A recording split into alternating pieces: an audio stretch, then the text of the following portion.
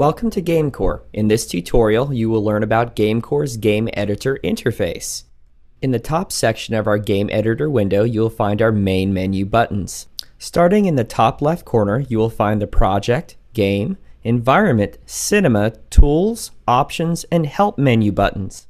Just to the right, you will find our camera controls, which consist of the Camera pull-down menu, the Pan button, the Field of View button, the Move button, the Rotate button, and the Zoom button.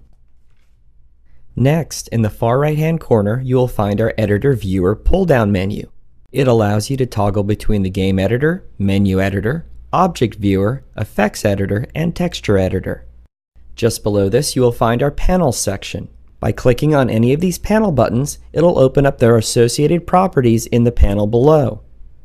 In the bottom section, you'll find the Items list. This contains all of the objects for your currently loaded world, while your scripts, menus, localization, and configuration files are all listed based on your project. The bottom section of the screen contains the status bar. This tells you performance and camera information for your currently loaded world. And finally, the center section of the screen that displays our world is called our main viewport.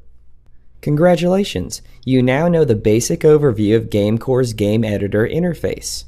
To learn more about how to use GameCore, visit GameCore3D.com/video tutorials.